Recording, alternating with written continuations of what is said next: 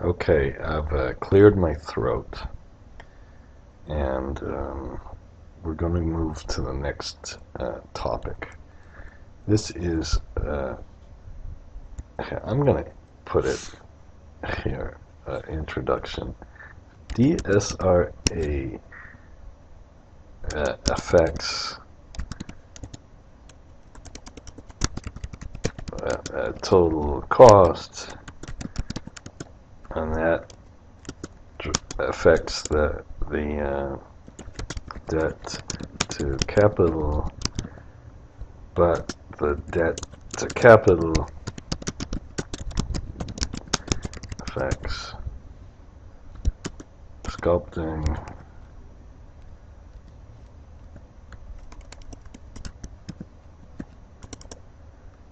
SCU, and finally the sculpting derives the cost. So we can have an effect when we put the maximum debt to capital constraint in. Also, DSRA affects interest income,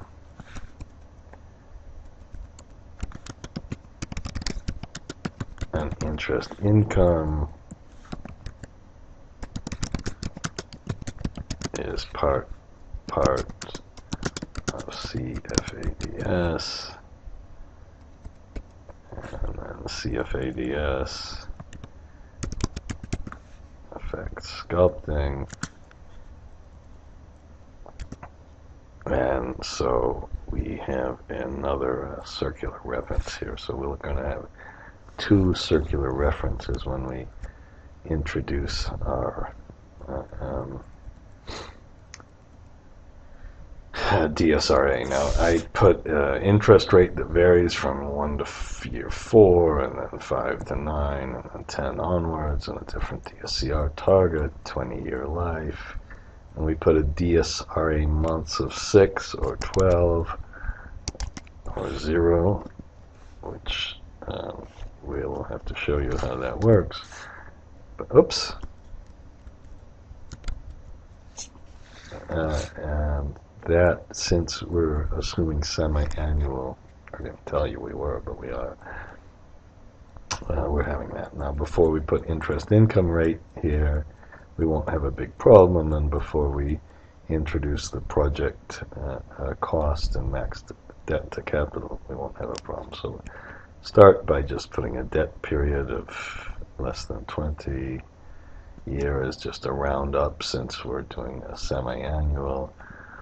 I looked up the growth rate and increased that. Looked up the growth rate, I think, divided by 2. Put a target debt service with a lookup. Target debt service amount is this. And then this is a little tricky. I think I'm going to do this again. When we want to do the DSRA, we can first put the offset, and then we can go up to the target debt service, keep it on the same row, but move it across one column, because you're going to start one column in the future.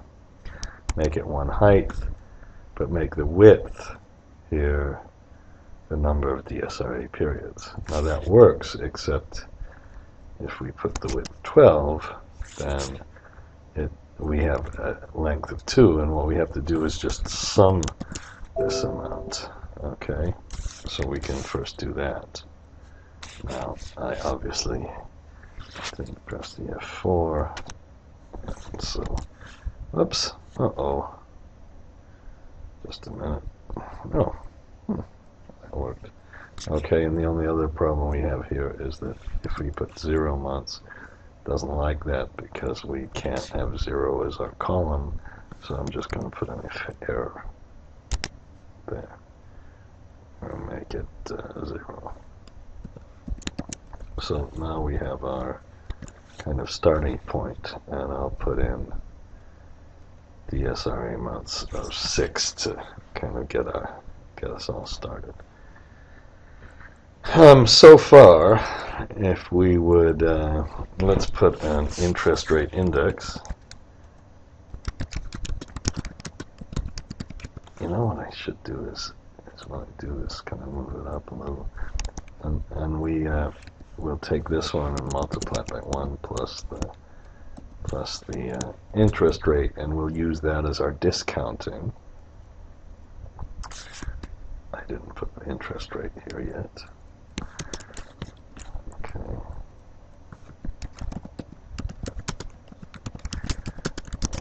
I guess we have to review that then. Look up.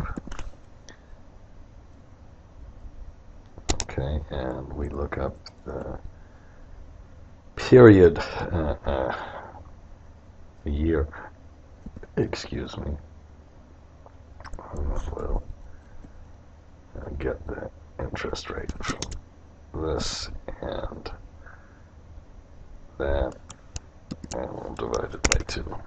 Okay, Shift Control P, Shift Control R, and now we'll put 1 plus the interest index in,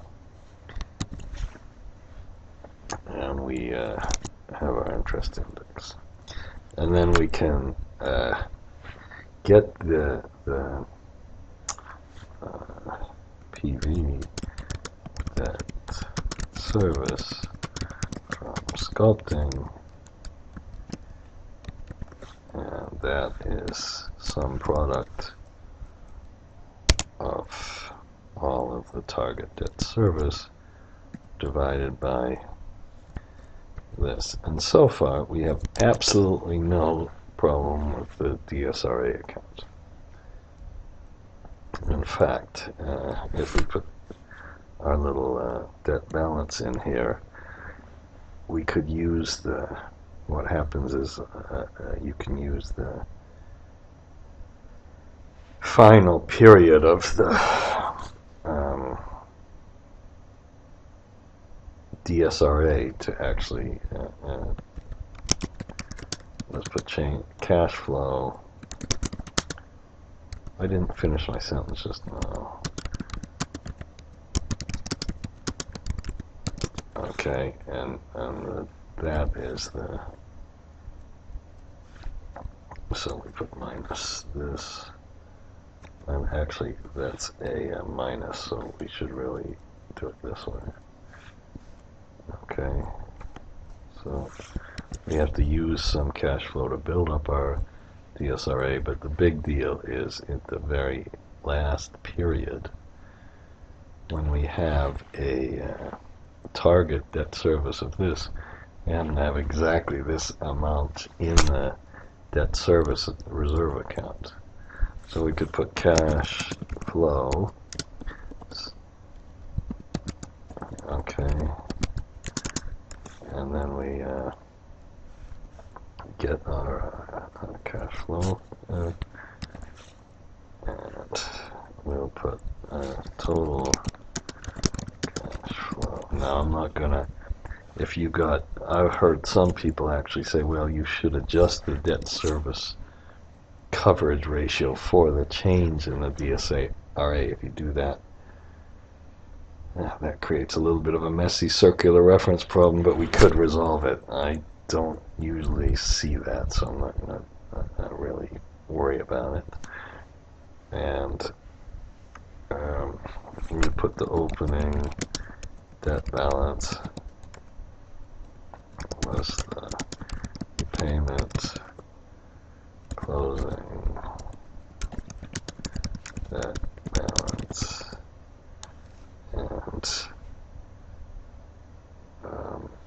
interest.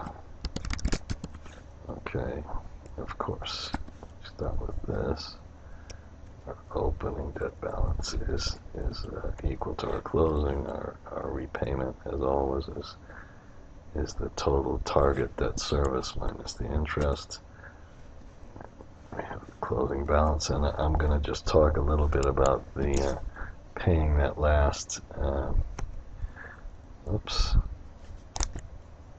paying that last DSRA, or that last debt service in this very last year. just a minute. Oh, our target debt service includes a little bit of interest. So the repayment of the debt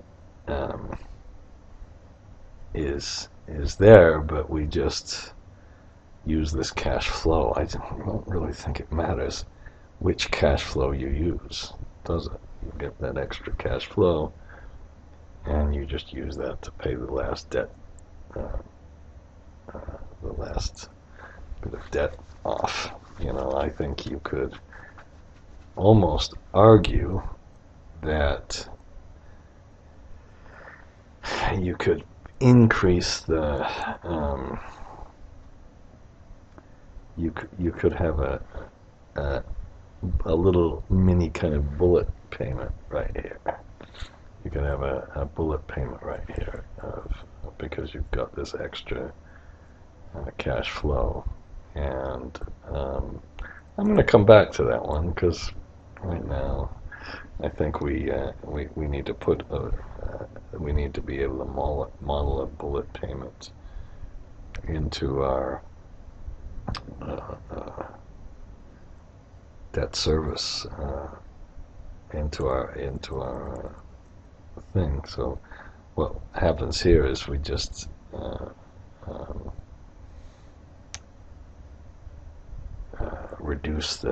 we'd have to reduce the payments over time. So let me just, I'm rambling a little bit, but we'll put 7th exercise.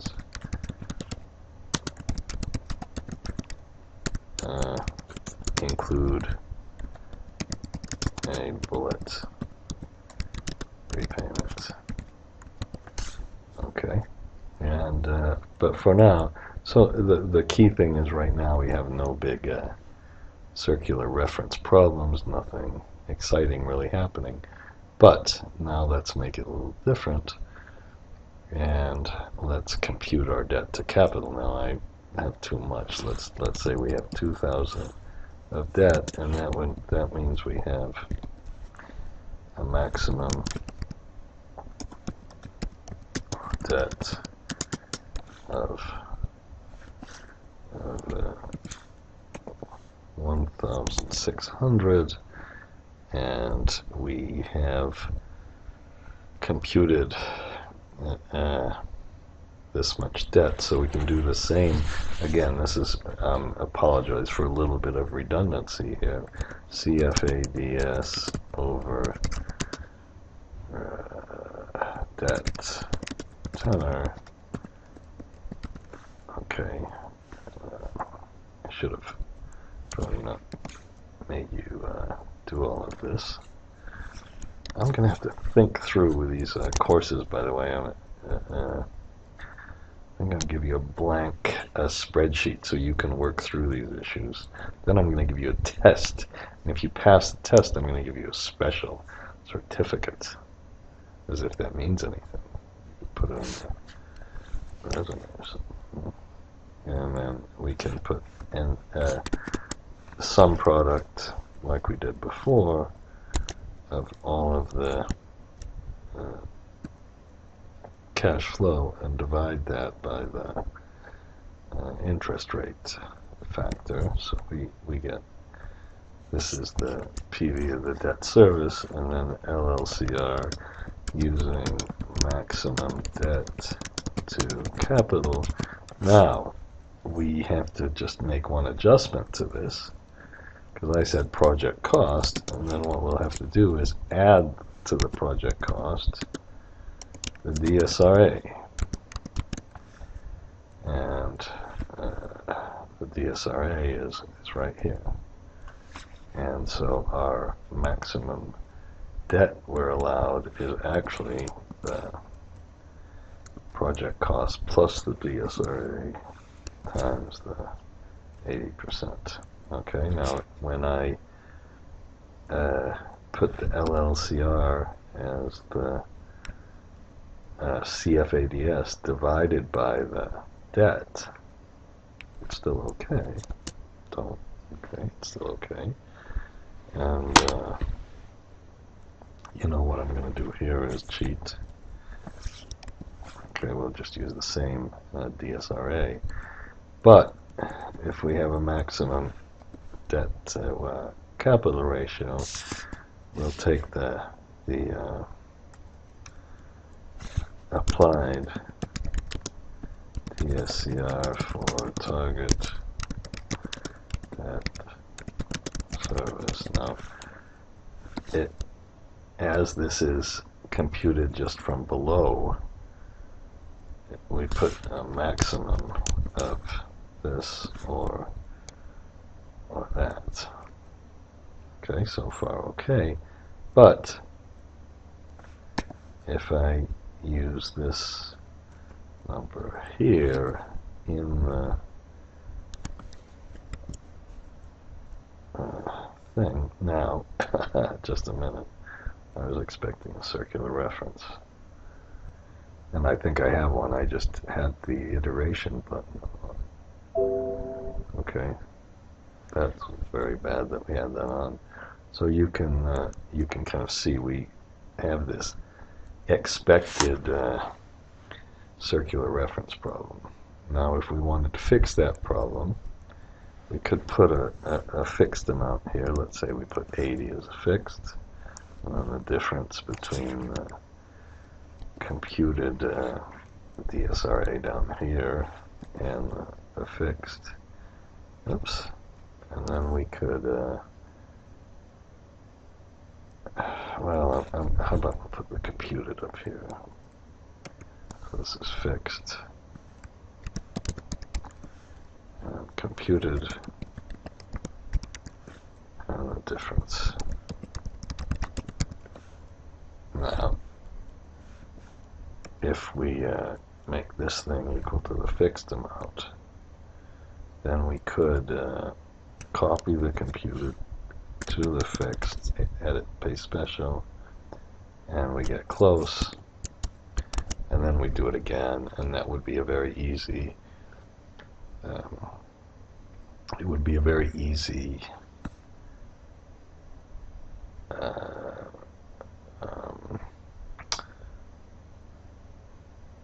copy and paste macro, okay? But I would like to make a little function for the DSRA. We'll see. For right now, you could say, it would have been easier. It's be lazy. Just make a little copy and paste. I'm not gonna. Okay, what the heck? I'll do it.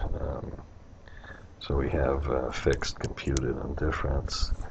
Shift Control F3, and we just simply make a macro. Why people would think they would have to hide such a macro, again, is just beyond me. But I make it private somehow, you know. So we have this period of year thing here, and we can put sub DSRA resolve or something, and we put range fixed equal range computed,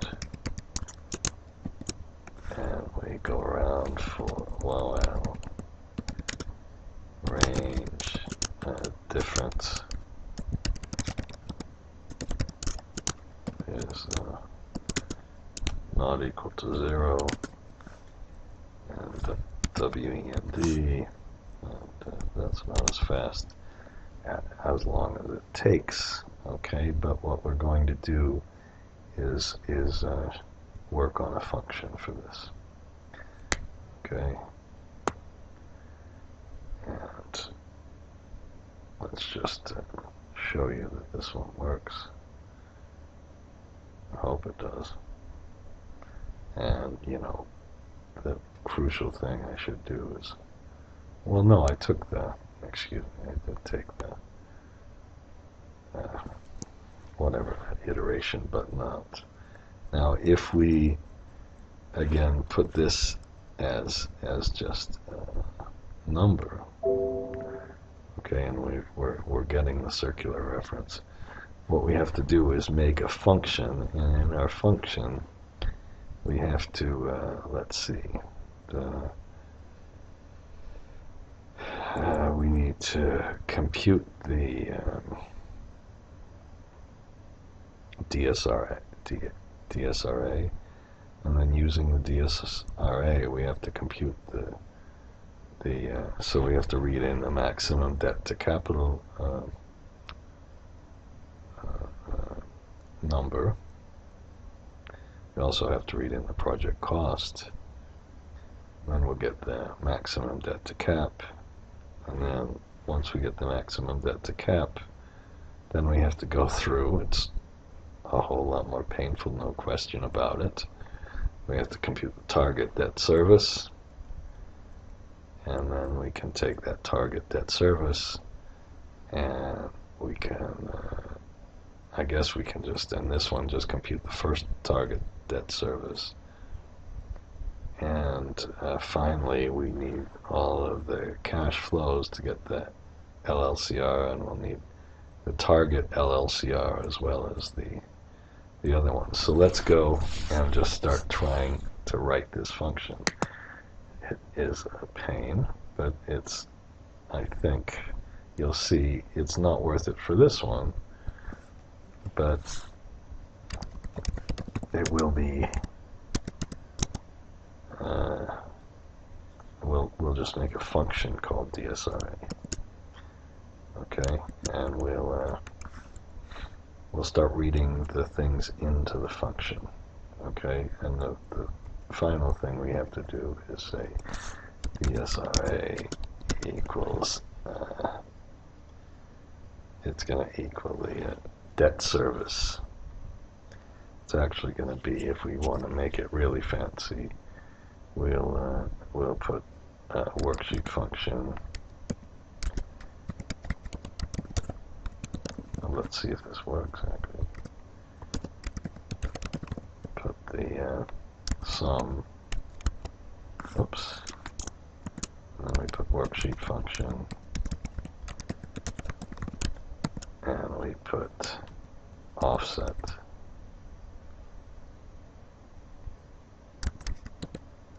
Does that not work?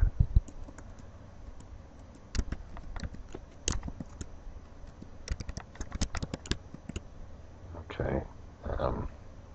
Well, actually, right.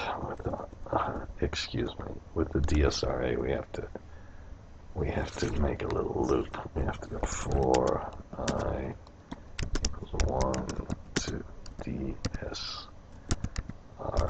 periods.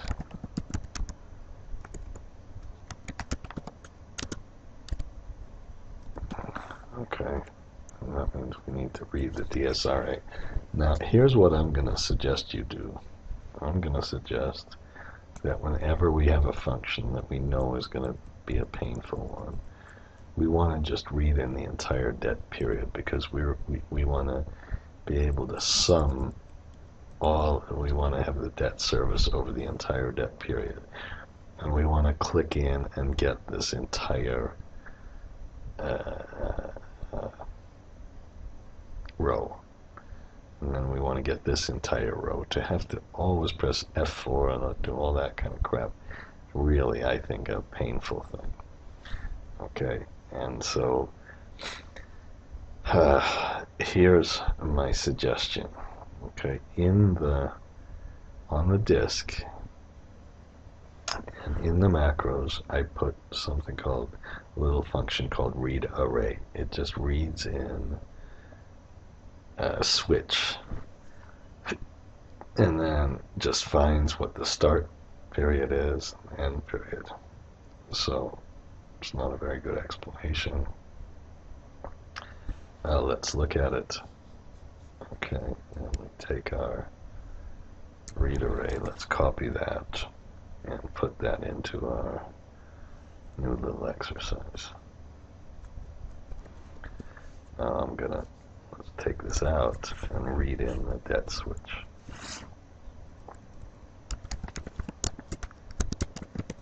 And what that means is, I don't think we have to do this. And what I did here is allow you to put multiple outputs in the model, so we'll put a option base 1, which is an important thing to do whenever we have this stuff. And we'll put the debt switch, and we just find out when the start of the debt is, and then we'll go to the debt switch again and get the end of the debt switch. Okay, and so now we'll once we have this, we can go from the okay, we can make a little counter that goes from 1 to however many DSRA periods we have. So maybe that's the next one we'll read.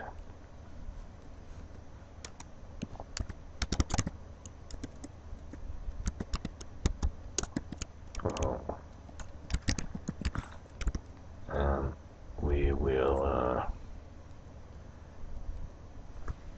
say, well, our DSRA, so if this is, it's going to be 1 to 1, DSRA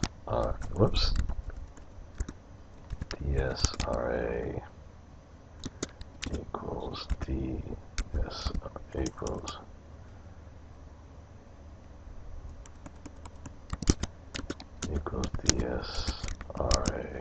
plus the target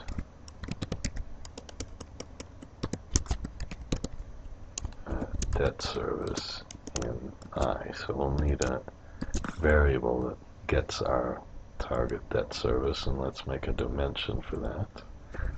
So I hope you can see, here's what I hope you really can see,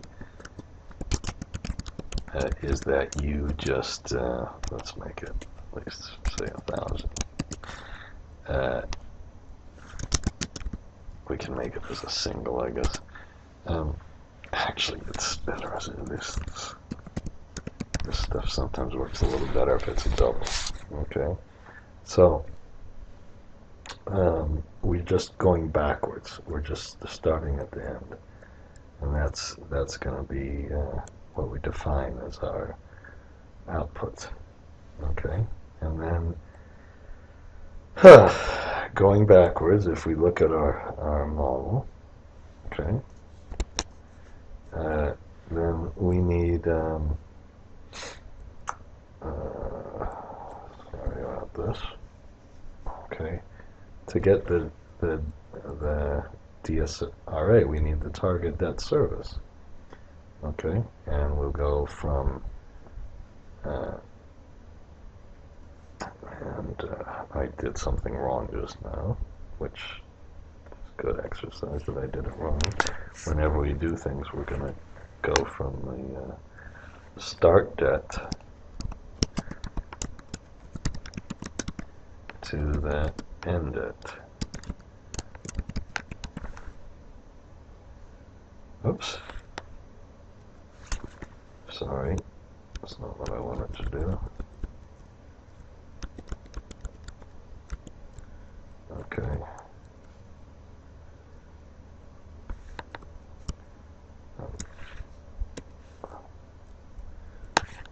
Equals start debt, and this should be end debt to DSRA periods plus start debt. And now let's compute our target debt service. So this time we go for I equal 1, nope, start debt to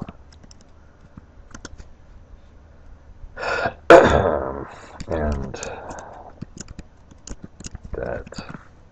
Okay, and we put target debt service for I equals cash flow, and we're going to read that in as an array, divided by target DSCR. So if we do that, we've got a, we can, I'm sorry, I'm going slowly here, but if we do that, if we get this target debt service, we can use it down here, and then we can get our DSRA, okay, which is just an accumulation of all the debt service, and this time it would just be the next period's debt service. But unfortunately, we have to go through this whole thing in order just to resolve the debt service, resolve the circular reference. So it seems like, oh, well, geez, isn't it immensely much easier to just put in a circular reference resolve? And you might say yes, but then you're not going to be able to do goal seek. You're not going to be able to do a lot of the scenario analysis. You're not going to be able to do a whole bunch of things. So it's immensely much easier. You're going to have to, there are fixes. You'd have to kind of, add little macros all over the place and redo the goal seek each time. So please, even though this looks painful, and it is painful, there's no question about it, I'm trying to illustrate that it's worthwhile, and that if you just start at the end, kind of like what we're doing, that's kind of the right way to do it. Now, what that means is we better read in the cash flow, and I'm actually going to read in the cash flow right away. Okay, right after that, and then and again, this time we can read the whole line item for the cash flow. That's the idea. Okay, and then now the problem is we have to get the target DSCR, and the target DSCR is equal to the max worksheet function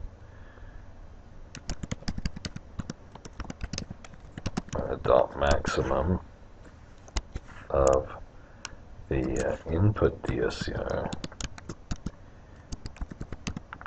or I'll call it LLCR DSCR. I'll call it debt to cap LLCR. Okay, and we'll first read in the input DSCR.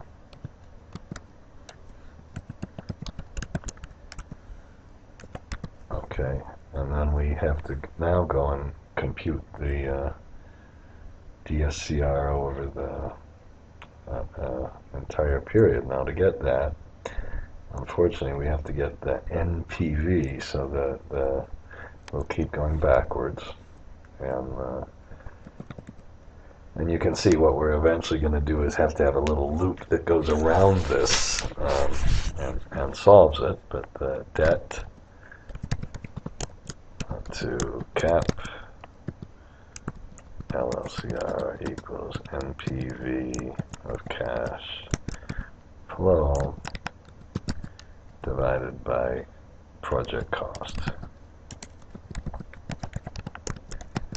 And the project cost, we better put if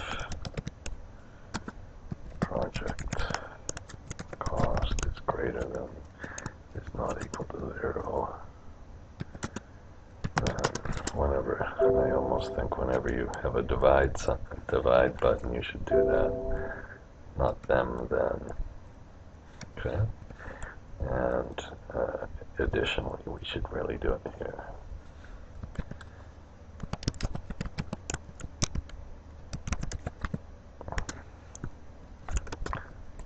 Because I'm sure I misspelled some things.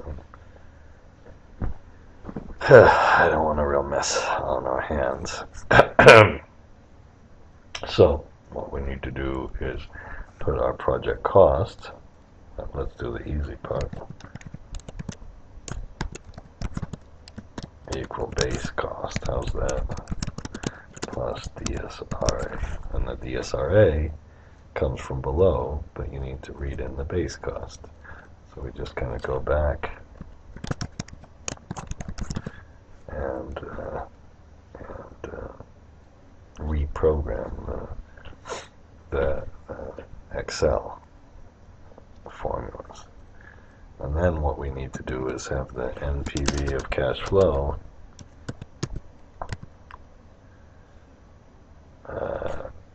and unfortunately,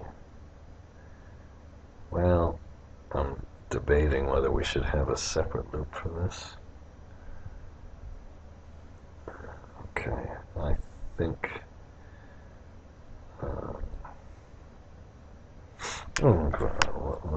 NPV. No, we don't. Here, NPV of cash flow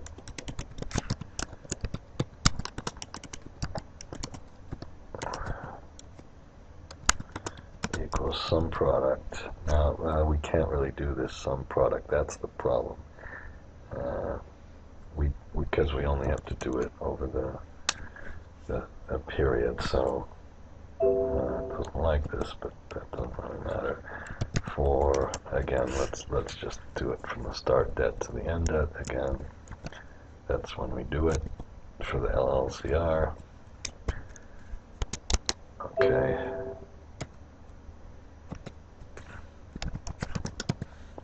And the NPV of the cash flow is the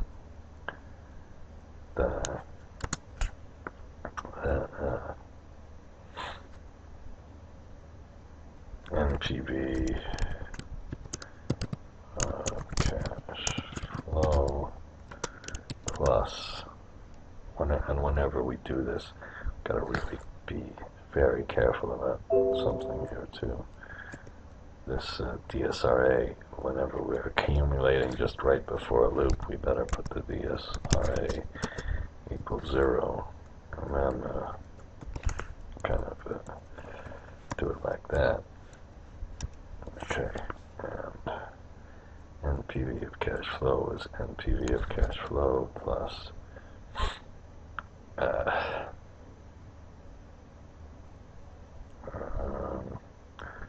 and then we take the cash flow in period I and divide that by the interest index in period I, which we don't have yet, so we're also going to have to get the interest index. Or let's get the interest rate. And when we get the interest rate, then we'll first we'll put up here we'll put an interest index equals 1, and interest index equals 1 equals interest index. How about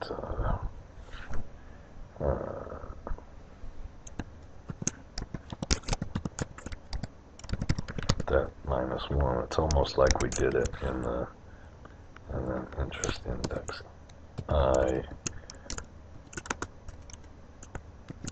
equal interest index I minus 1 times 1 plus the interest rate.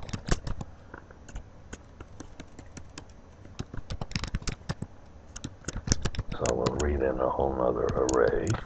Okay, whoops. And how did it know that that was an array? But sure. Okay. And we'll put a dimension as the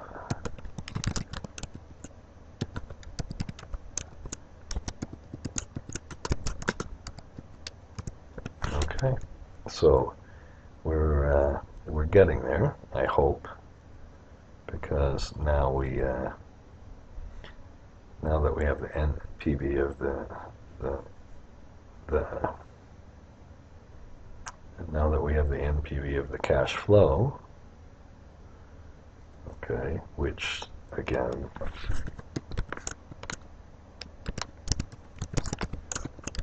better set to 0.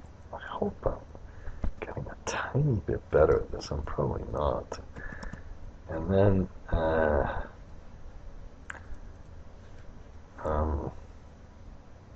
let's just walk through it. So we start with we've got our base cost plus the DSRA, which we don't know yet.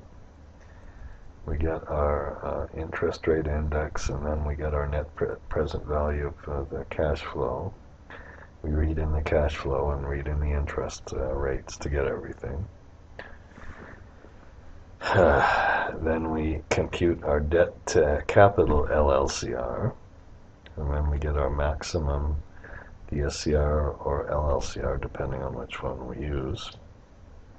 And then we use that to get the target debt service. And then once we have the target debt service, we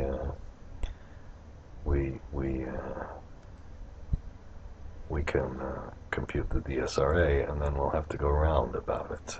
So what we'll have to do up here is put for iteration equal 1 to 10 for now. Later we'll fix this.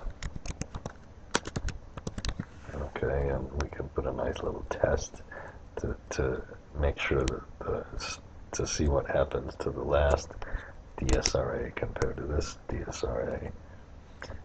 And how about I'll put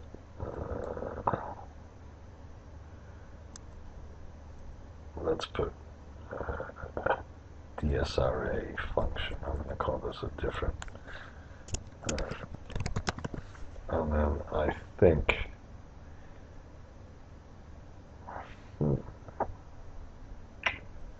because then we can here I put let's put the first output as the DSRA. Okay, and then we put DSRA function equals the output. Okay, so what I'm going to do now is and then it gives us the start period, the end period, and why don't we get something that might be nice. How about the how about on this one? Let's get the LLCR, debt to cap LLCR.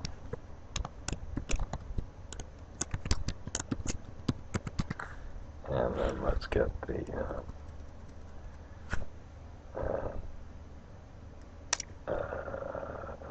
how about the NPV of the cash flow. And then let's get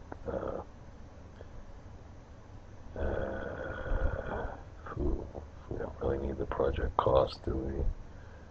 How about we'll put the target DSCR. Okay, and what that does now, what this does is if you made your function named a variant up here, okay, and we apparently maybe I think I had to do that. Then we say we just want to report 4 different outputs, and that's a very helpful thing to do for me when I make errors. And then we just define our function as that. So that's our function. Okay, it was a little bit of a pain. It took probably, how long? I'm going to look on here how long it took. It took 40 minutes, shit. Okay, but I'm going to pause and oh, I swore again, damn. And test it out. Okay, I made a couple of mistakes, but it really wasn't that bad. And the first one is I needed to read in the maximum debt to capital, and we needed to make the debt, the LLCR, based on the debt from the project cost, not the project cost itself. So we read that in, and then we find the LLCR. The other thing is I had a spelling mistake on net present value of the cash flow. That wasn't that big a deal, so I'm gonna kind of show you how you do this now and why that first part is kind of good. So DSRA function, Shift F3, debt switch, isn't it a whole lot easier just to click on this? Cash flow, isn't it a whole lot easier just to click on the cash flow? DSRA periods, that was, just what we had talked about. Input DSRA, remember, this doesn't really work with a changing DSRA. I think we could program it actually, but and then finally we need to put the interest rate in.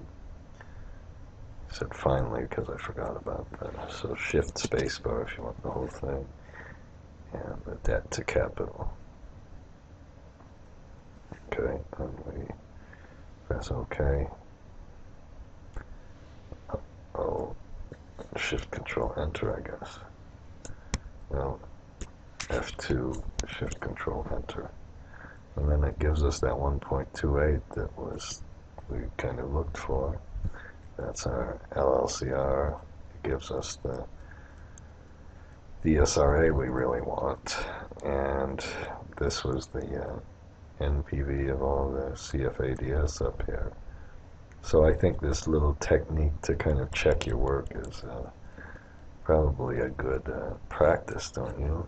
And then we can just take this from our DSRA function, and we have no problem. So if I want to change the interest rate, put 10% interest rate at the beginning or something like that, or 5% interest rate, everything changes. There's no necessity to change the function if I put a 10% here. Growth rate, we get a smaller DSRA. I guess we're still up with that constraint. If I put this as